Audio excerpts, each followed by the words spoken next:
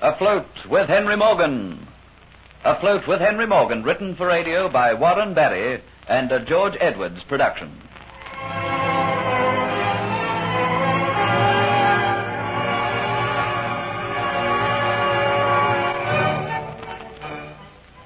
Jeffrey Hunter convinces Captain Henry Morgan that he was an unfortunate victim of circumstances and had no hand in the stealing of the Aztec necklet.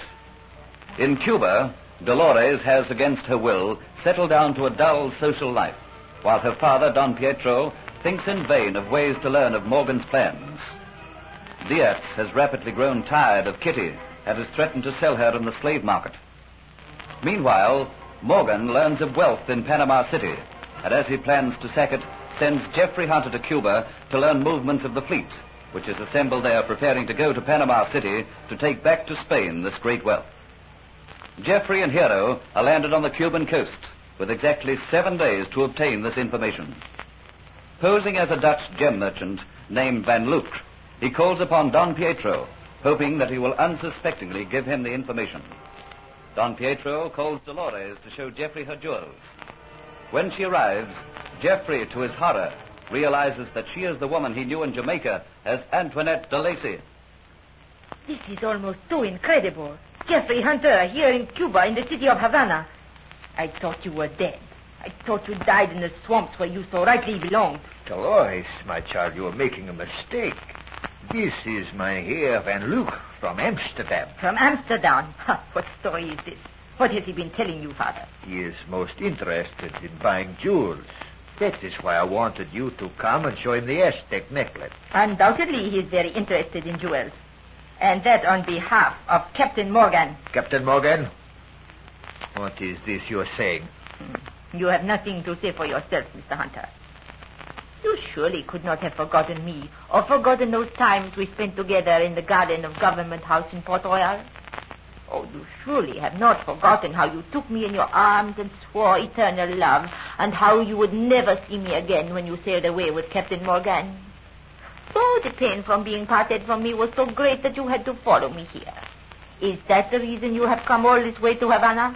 So, this is a man that you knew when you were in Port Royal, Dolores? This is the man who told me all about Captain Morgan's plans, Father. What are you doing here in Havana, Hunter? Tell me. Senorita's making a mistake. Oh, you fool, Hunter. How long do you think it would take my father to make a check upon your story? How long would it take to realize that you are an impostor? Not as long as it took to discover that you were one. Oh, but I was so much cleverer than you, Hunter. It was just by chance that I was discovered. But you came here in your stupid, pig-headed English way to the very home where I live. Did you miss me, Jeffrey, when I was gone? No. You see, I didn't have much time to even think about you. I had to undo the work which you had done. I had to find Captain Morgan as soon as I possibly could and warn him that I had told you all his plans. So, that is how he escaped from the net. No, I was too late in warning him, Don Pietro. Captain Morgan forced his own way out of the trap which you had set for him. You were very clever, weren't you, Senorita, on the island? You planned things very well, didn't you? It was so very easy for you to make it appear that it was I who had taken the necklace. And what of Kitty? Where is she? Where has Diatz taken her? I do not think that will concern you, Mr. Hunter. You are in no position to ask questions. Do you remember, Father, you said that opportunity had given you one chance to catch Captain Henry Morgan, and you hoped that it would give you a second chance. Do you not think the second chance has arrived? Why did Henry Morgan send you here to Havana, Hunter? I'm sorry, but that is something just between Captain Morgan and myself. If you are wise, young man, you will answer us now while you have the opportunity. You will answer all our questions in the luxurious surroundings of my home and in comfort. Why? Because otherwise you will be made to answer them in the cold, damp cellars of this house, where the Inquisition works. I can't tell you anything. You can, Jeffrey Hunter, and you will. What is Captain Morgan planning to do next? Answer me, or else I will scratch your eyes out. I don't know. You English pig, you will. No, Dolores, no, stop that. This is not the place to force information from him. Let us be practical about this business. Oduan, summon a guard. Place this man under arrest. Have you anything to say to us before the guard comes to take you, Jeffrey Hunter? I would just like to ask one thing. Oh? And what is that? What happened to the real Antoinette de Lacy? What manner of man are you, Jeffrey Hunter? Here you are facing the tortures of the Inquisition, and you are asking about a woman whom you have never set eyes upon. Antoinette de Lacy is safe and quite well at the moment. Is she not, Father? What have you done with her? We have done nothing to her yet. But tomorrow she goes to the slave market. Is there no pity at all in your hearts? You kept that woman here in prison for months, kept her captive. You used her name to serve your purpose. Can't you now have the generosity to send her on to Jamaica? No. Why should we? She is a very beautiful woman, and the price that she fetches at the market will go towards buying several new gowns.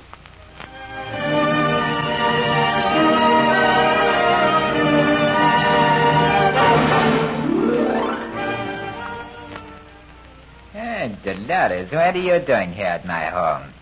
This is an unexpected pleasure. I have some news which will interest you very much, I am sure, Diatz. I have a task for you to perform, one which will bring joy to your heart. Dolores, something has happened. There's a new sparkle in your eyes. You have suddenly become alive once again. What is it? My news. It will surprise you. Come in here, into this room. Get out, Kitty. Leave us alone. No, Diatz. This news is for Kitty, too. It will do her good to hear it. Stand over there, Kitty, and listen to what I have to say to Diatz. My news concerns someone whom she knew very well once. Do you remember, Diatz, the man called Jeffrey Hunter? Jeffrey? You've had word of him? Oh, tell me, please, please. He did escape from the swamps, didn't he? He told me he'd escaped. He told you he would? Yes. It was when we were hiding in a stone hut overlooking the swamp. One day when you were out Dolores walking, Jeffrey Hunter came and he found me in the hut. He told me he'd planned to escape from the swamps and that as soon as he did, he'd come and rescue me. So that is the reason, Kitty, that you've lost all your fight and fire. Ever since we landed here in Havana, you've been different. You've been thinking that white-faced Englishman was going to come and rescue you, huh? That's why you've been a changed woman since you came to Havana. You've been dreaming of Jeffrey Hunter again, haven't you? Well, you know where your dream is going to put you, don't you, Kitty? Into tomorrow's sales at the market. Oh, no, Dad, please don't do that to me. That would be too cruel. Oh, tomorrow's sale should be an interesting one, really. Antoinette de Lacy is being put up for auction, too. We must see that they go in the same lot, Diatz. Never mind about that, Dolores. You asked me when you first came in if I remember Jeffrey Hunter. Mayhap he knew that we were coming here to Cuba. Mayhap he had come here to rescue Kitty. Jeffrey? Here in Havana? Well, what are you saying? Yes, what is this you say, Dolores? He had the impertinence to go to my father posing as a Dutch gem merchant. He had been sent to Cuba, I believe, by Henry Morgan. I believe Henry Morgan had sent him here as his spy. He is unwilling, at the moment, to tell us what he knows of Morgan's plans. He will soon tell. Once the Inquisition question him, that will make him talk. Oh, undoubtedly it will make him talk. You mean torture him? Oh, no, you mustn't do that to Jeffrey. No, please don't torture him. Knowing the feelings that you have for Jeffrey Hunter, Diatz, I thought maybe you would like to be his examiner. There is nothing in the world that would give me greater pleasure, Dolores. Please don't torture him. Don't harm him, please.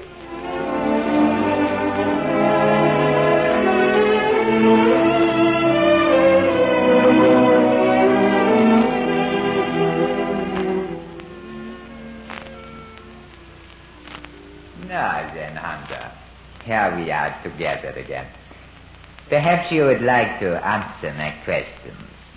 How subtle of them to make you my inquisitor. You know where you are, Hunter? You're on the rack.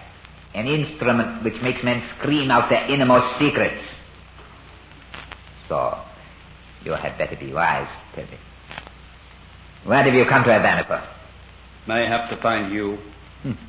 I'm pleased that you are being stubborn because I am remembering certain things. I'm remembering the night that you came to the Dolphin Tavern and knocked me to the floor. I'm also remembering another night, Hunter, when you hit me into the harbor. Knowing that, I remember all these things. You still not want to tell me? I have answered you. Move your head and look around the walls. You will find the most interesting things. The dungeon is deep in the bowels of the earth.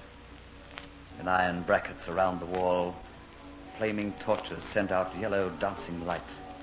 It picks out the pattern of the large square stones of the walls upon which hang in orderly rows instruments of pain-searing torture. A boot, a scroll, the widow's cap, chains and weights, cruel black whips, gadgets conceived by diabolical minds to drag out secrets and confessions, to torturously rend bodies from souls. The light playfully caresses the stripped-to-the-waist body of Jeffery Hunter as he hangs suspended between the bone-breaking wheels of the rack. Two figures in black stand at the wheels, eager to twist and make the ratchets click. A faint red glow reflects on his face from a brazier burning white-hot coals, from which protrudes the menacing handles of white-hot pincers. You see, there are many ways to make a man talk. A man will only say as much as he wants to. When I have finished with you, Hunter, you'll want to tell me everything.